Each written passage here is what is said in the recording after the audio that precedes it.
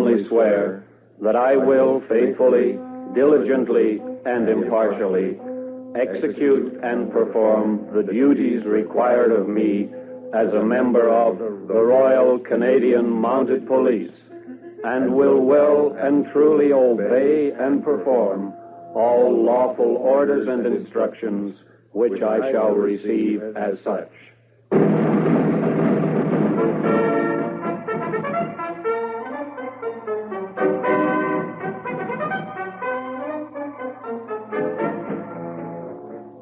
The Queen's Men.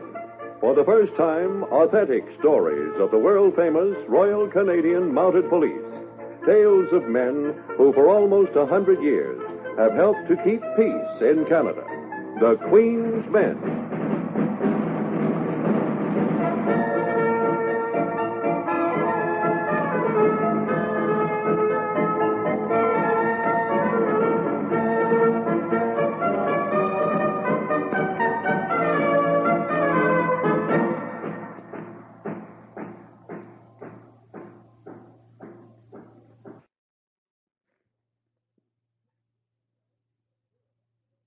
The Queen's Men. True stories of the Royal Canadian Mounted Police. Names have been changed for family protection. And now transcribe The Queen's Men.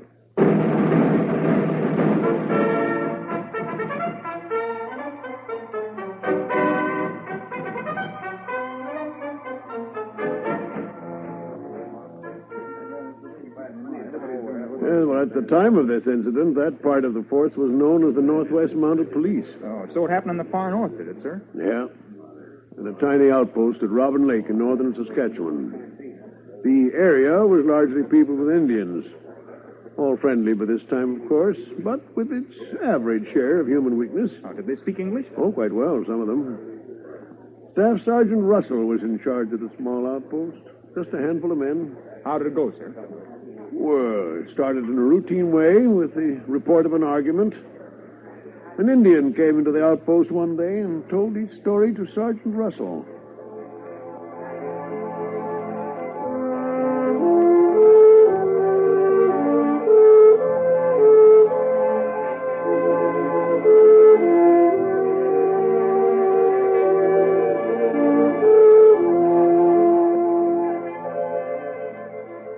Yes, Blanco? What is it? Trouble, Monty. Trouble at camp. Oh? Tell me about it. Yeah, sit down. Now, what kind of trouble is this time? Maybe worse trouble soon. Well, what's happened so far? Rodnick. Oh, Rodnick again, eh? What's he up to this time? He used knife. Knife? Did he kill someone? No, but maybe next time, Monty. This time, he take knife and cut up squaw. Is she badly hurt? Hurt bad when he do it, but she okay now. He real mad. And mad at many who tried to stop him. Who tried to stop him? The chief and his own squaw and me. See, Monty, here, my arm. Yes, what a nasty gash. Did he use the knife on the others? Oh, yeah. Yeah, him use knife on all near him when he get mad. When he plenty mad. He in trouble with chief over stealing. He steal everything he see. Yes, I know that only too well. Rodnick is a pretty bad Indian, I'm afraid, Gwenko. Him plenty bad Indian. Time for him to be locked up in jail, I think, Monty, huh? You're right about that, Gwenko. Just a minute, Gwenko. Oh, Baker. Yes, Sergeant? We're going to have to find another storage place for the winter canned goods. You mean we're going to have a prisoner, Sergeant? Yes, the Indian Rodnick. I'm going over to camp now to bring him in. He started going berserk with a knife. Well. So you be clearing out the cell while I'm gone, will you? Gee, we haven't had a prisoner for 6 months. We might not have this one either, Sergeant. How do you mean? You'll have to go awful careful, Sergeant. You know, Indians feel about being locked up. I sure do. I don't have to remind you what a good shot Rodnick is. Now, stop fretting, Baker. I can handle him. We'll be back by supper time.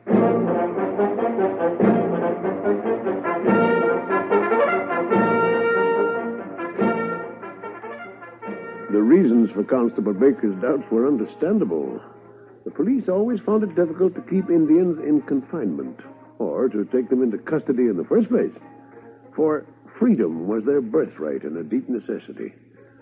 They usually lived in harmony with their fellows, and jails had been unknown to them until the advent of the white men who invaded their domain. A troublesome Indian like Rudnick, who caused trouble among his own people, was the exception, and, of course, had to be dealt with according to law, particularly when he began endangering lives. So away went Sergeant Russell, and soon found the Indian scouting about near the edge of the camp, and proceeded to arrest him in his quiet, efficient way. There you are, Rodnick. I'm sorry to say I've been hearing some stories about you. Get away, Mountie. Not this time, Rodnick. This time you've caused real harm to your people, and I have to arrest you. Now come with me quietly, and I won't put the handcuffs on you. I not come with you. We're going into town, and you'll stay there with us for a while. You'll be warm and well-fed, and no one will be unkind to you. One day you'll be free again, but first you'll have to learn not to harm other people. Now come along, Rodnick. Well, that's a good-looking rifle you've got. You know, if you shoot me, that's when you will get into serious trouble, Rodnick.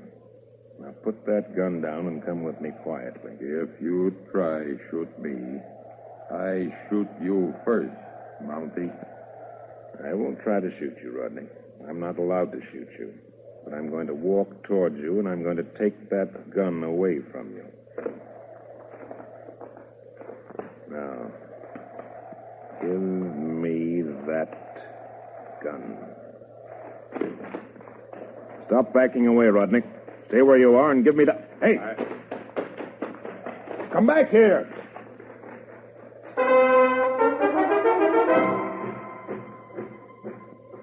You mean I cleared out the cell for nothing? No, we'll be using it. There's no doubt about that. That Indian's tough, but he can't hold up forever. He beat it, did he? Well, I went after him, but he finally stopped and covered me again with his gun. It's a high-powered 30-30 rifle, and he obviously is ready to use it. It was an amazing thing to see, Baker, the way he kept me covered. And in between times, in sudden, sure gestures, he'd duck himself a dugout in the frozen ground. Couldn't you have crept up on him? Oh, I kept trying to, but every time I made a move, he swung on me with that rifle. Finally, I just stood back and watched him. He built himself a substantial-looking fort and reinforced it with logs, and there he is, determined to resist arrest with all his might. He's got plenty of that. Yes, he's a powerful man. Stands well over 6 feet. Must weigh 200 pounds or more. And the surest marksman I've ever encountered. But, Sergeant, he'll freeze to death in that fort of his. Not Rodnick. While I was still there, and after he was safely inside, he began to build himself a cozy fire. How much ammunition has he got?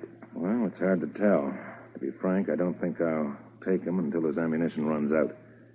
That's if I want a decent chance of surviving, that is. Yeah, the ghost couldn't very well bring him in. Well, I'll take up my position first thing in the morning, and I give you my word I'll stand my ground until I take him. Oh, where's that special supper you were going to cook? I'll eat Rodnick's portion, huh? Seems only fair. You want me to come along with you in the morning? No, you're needed here. I wish we had more men. 3 of us could surround him. Well, I guess I'll just have to sit it out.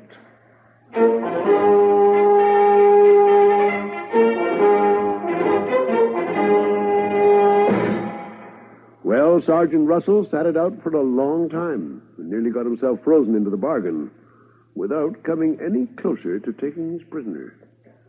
The Indian was determined to remain in his barricade and to shoot it out rather than allow himself to be arrested. Rodnick was brave and extremely cautious. Also, he was practical. He needed daily supplies of food and ammunition, and he began making daily trips to the Hudson Bay post, with his rifle always at the ready. And there he got his supplies, and instantly took up his position again. Russell waited patiently for a slip, but none came. Then one day... Well, we've played this game long enough. What are you going to do, Sergeant? Bring in a cannon? No, I'm going to make a trip to the detachment for reinforcements. But, man, it's 120 miles. I know that. Help me get the dog team and sled ready, will you? A 3-day trip. Thermometer's on the way down. It'll stay between 20 and 40 below the whole time you're gone. Baker, I've got to get that Indian. I can't blast him out, and I don't fancy getting my head blown off. I don't mind taking a chance, but I'm not prepared to walk into a sure thing. I need 2 more men, and I'm going to get them. Well, as long as you know what an ordeal you're in for. No ranches or settlers between here and the detachment. You'll have to camp out. Well, I've been practically camping out all this week. That's no hardship. But look, I don't want Rodnick going into hiding while I'm gone. So I want you to make a trip out to his fort 2 or 3 times a day and stand around the way I've been doing. With your fur cap, and from that distance, he'll think I'm still watching him, and he'll carry on till we get back. Yeah, I'll do that. But I hope you get back. This place could get awful lonely.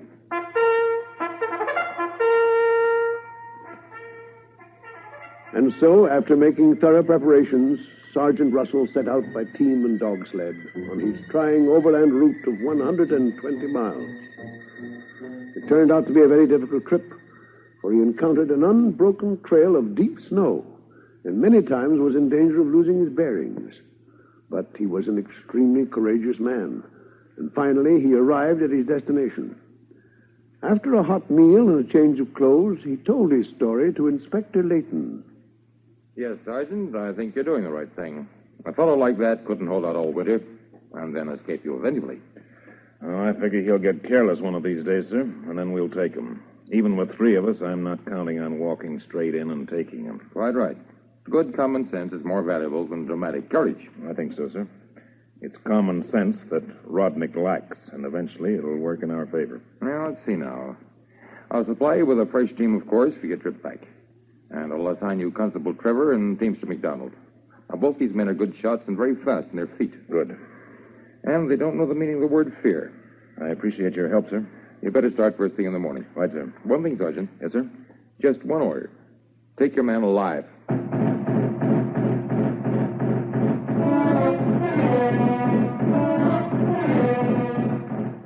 There were 2 reasons for that particular order. One was to spare the expense of a murder charge against a force member, which was the usual procedure in those days when any mounted policeman killed another man during arrest or in self-defense. The other reason was the general force policy of not shooting, and certainly not to kill, except under the most extreme circumstances. The 3 men had a long, cold trip, and after what seemed an endless period of time, they arrived at the outpost at Robin Lake. Well, I sure am glad to see you made it, Sergeant. Thank you, Baker. Men, this is Constable Baker. Baker, Constables Trevor, and Teamster McDonald. Glad to know you, too. It certainly is wonderful to see civilization again. Well, Constable, that's the first time I've heard this man-forsaken spot referred to as civilization. But thanks for the compliment. Yeah, looks pretty good to me after the last few days. I guess so. Well, I've got coffee on the stove. We'll try and get the chill out of here as fast as we can. Good. Well, Baker, how's our Indian? He's doing great, Sergeant. Just great. Cozy as a bug in a rug, all settled in and prepared to stay forever. Well, he's going to get a real surprise one of these days. Well, what's your plan, Sergeant? Do we walk straight in and take him tomorrow? Well, that's fine talk, Constable, but you don't know this Indian. If we tried any straight walking in, we'd soon be 3 dead men. Yes, he's got a good, clear view on all 3 sides. He'd pop off 10 of us as soon as winked, too. Nope. I've been giving it some thought on the way back, and I think it's time to use our imaginations. Who's got some imagination? I have. Come on, let's have that coffee, and I'll tell you my plan, men. Brought a job for me, Sergeant? Yes. I want 2 things for tomorrow morning. A supply of cold tea, 3 Indian suits, and some war paint.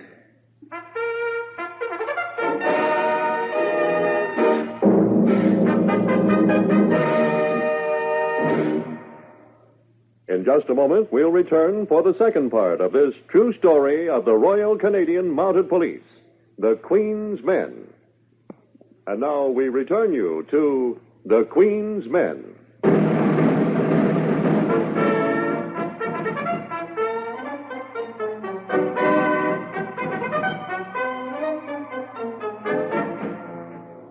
Constable Baker had the orders from his sergeant, and it was a very puzzled Mountie who rounded up the requested equipment: cold tea, 3 Indian outfits, and some war paint. Arriving back at the outpost, he watched in fascination as the other 3 men proceeded to get themselves rigged up as half-breeds. Well, well, well. Now, just close that big, fat mouth of yours, Baker, and give me a hand with this stain. Sure thing, Sergeant. All over your face? Yes, neck, hands, and arms. Last time I went through this routine was in a high school play. We used coffee. You're really going to use war paint, Sergeant? I mean, Indians don't go in much for it anymore. Just at parties and celebrations, that's all. We three are going to have a grand celebration, Baker. Right in the middle of the street today, in front of the Hudson Bay Post. Say, I think I get the idea, Sergeant. This is going to take place sort of just coincidentally about the time our friend Rodnick hit the trading post. That's right. Yeah. He'll see us drinking this firewater and obviously enjoying ourselves, and if I know Rodnick, he won't be able to resist joining us.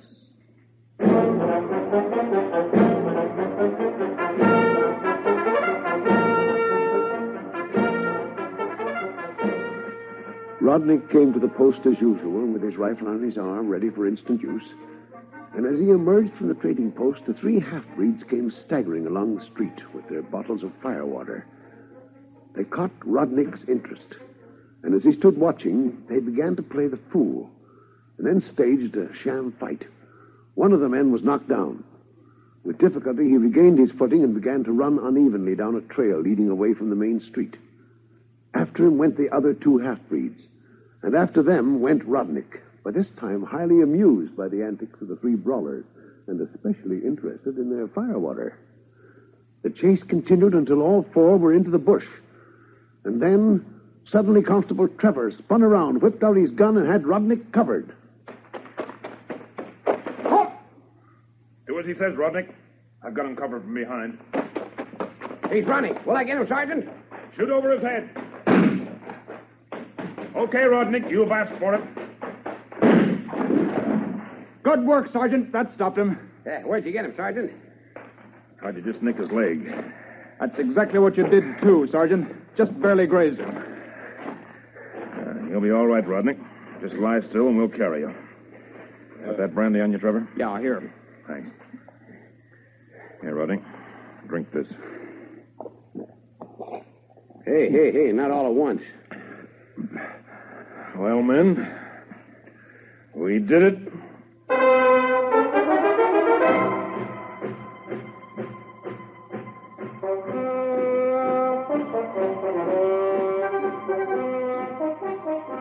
How is he, Baker? All the work I did getting that cell nice and cozy for him, and he doesn't appreciate it one bit. Keeps pacing up and down, scowling, constantly tugging at the bars. Yes, there's only one thing an Indian thinks about in jail, and that's getting out of jail. It's too bad some of them conduct themselves in such a way they have to be locked up. You were very lenient with that Indian, Sergeant, till he started slashing up his pals. Yes, couldn't let him continue that. Well, you men have a tough job ahead of you taking Rodnick back to the detachment. Yeah, one of us will have to sleep shackled to him, that's certain. Think you can handle him?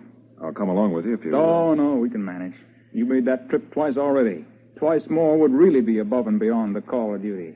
Now, we'll get him back all right.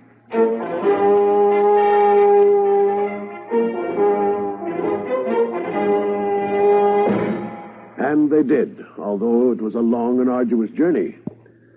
At the outpost, Constable Baker and Sergeant Russell settled once more into their daily routine.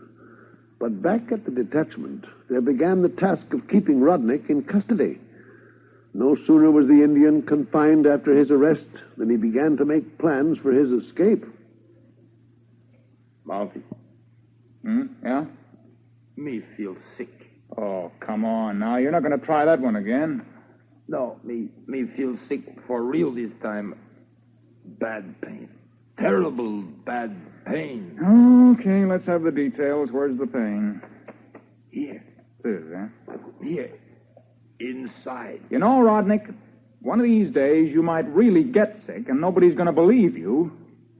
Feel sick now. Mounty get doctor look at Rodnick. That doctor's sick of running down here to you. Mounty have to get doctor. Mounty rule. When prisoner is sick, got to get doctor. You know a lot about the Mounties, don't you? Okay, I'll get the doctor. But don't blame me if he wrings your neck one of these days.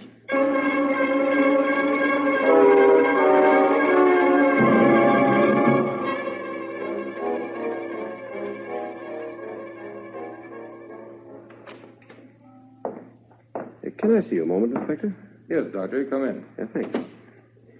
I've just been down to Rodnick's cell. If that Indian hasn't got an appendix. He's a heck of a good actor. Appendicitis, huh? Only hasn't tried that one before. Well, I was suspicious of it at first, too, but he responds to all the tests as though he really has it. And I'm afraid I'll have to order him into hospital.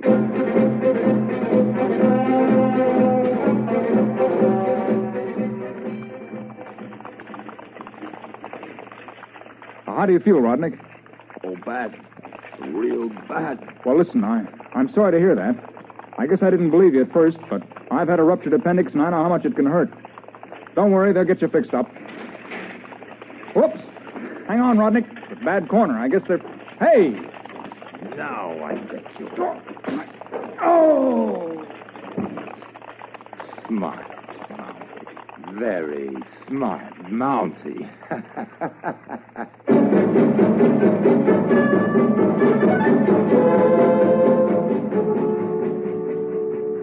Smart Indian, too.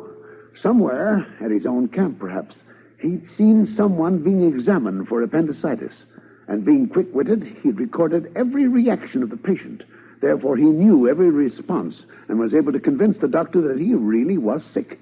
Writhing in apparent pain in the back of the ambulance guarded by Constable Trevor, although there were other guards up front, he waited for the vehicle to swerve. And when it did, he attacked like lightning. After knocking Constable Trevor unconscious, Rodney merely opened the back double doors of the horse-drawn ambulance and jumped. His escape was not discovered for another 10 minutes. They revived Constable Trevor and took him back to the detachment. Before long, the inspector's phone rang.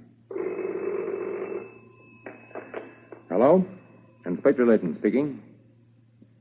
Yes, he escaped from... Yes, last night. What's that? What's your name? Where are you? Yes. Yes, I'll send some men out right away. Thanks for phoning.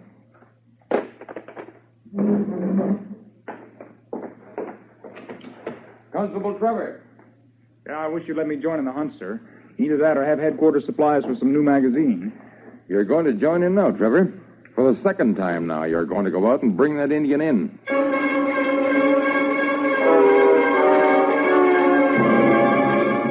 And so they did bring him in, and he was equipped with the ball and chain. Everyone heaved a sigh of relief and settled down to routine business. Everyone, that is, but Constable Trevor. What is it you're worried about, Trevor? Oh, I don't trust Rodnick, sir. Ball and chain or no.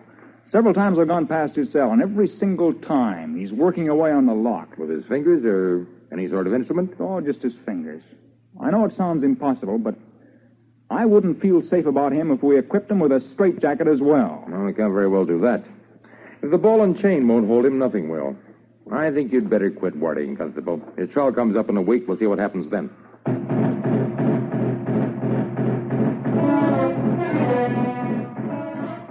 Well, something happened before then.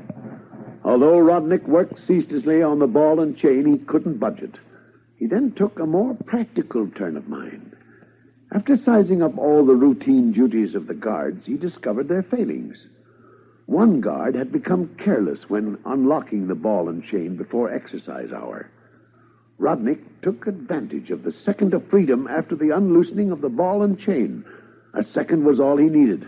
He made a lightning sprint and leaped over the wall like a deer and was away before a shot could be fired. The alarm was sounded instantly, and Constable Trevor sprang into action, taking MacDonald along with him. Well, here we are, Mac. Here's where he jumped. Unlucky for him, there's fresh snow. Come on, let's follow these footprints. Well, if the lead into town were sunk, there were no footprints there. No, he'd stay away from the town.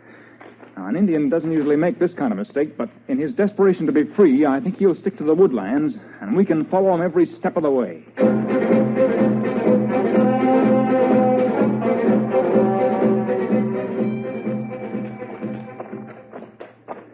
There.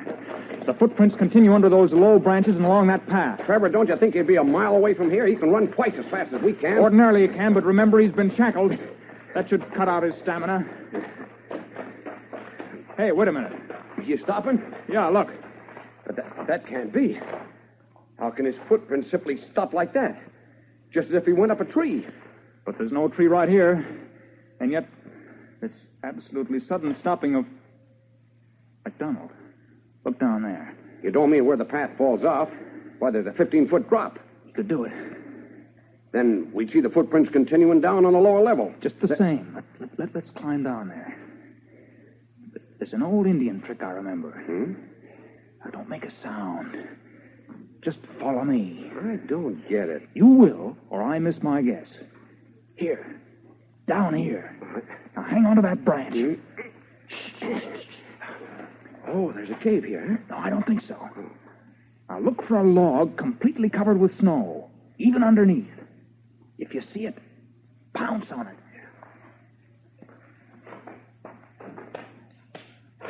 Gotcha! Hold him down, Mac. Gotcha there. Okay, Rodwick. We can keep you cool for as long as you like. You come along peaceably, and we'll let you get out of the snow. Smart, Mountie, too smart. Me come.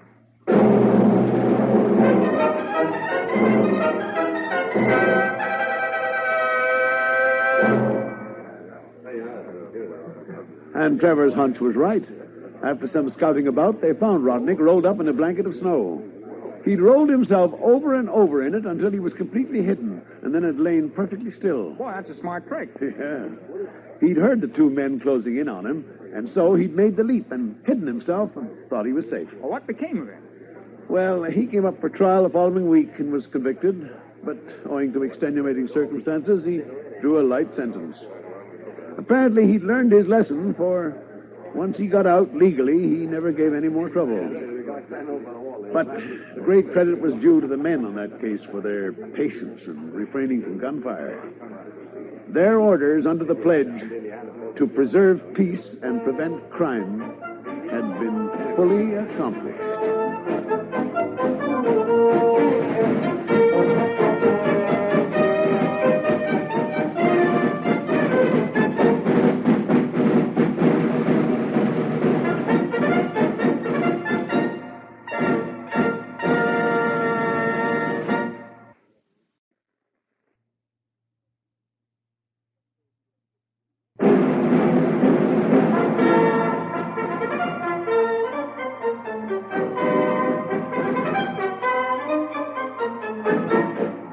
The Queen's Men, authentic stories of the Royal Canadian Mounted Police. Music under the direction of Sidney Torch. Script and adaptation under the supervision of John Adaskin. Produced and directed by Harry Allen Towers.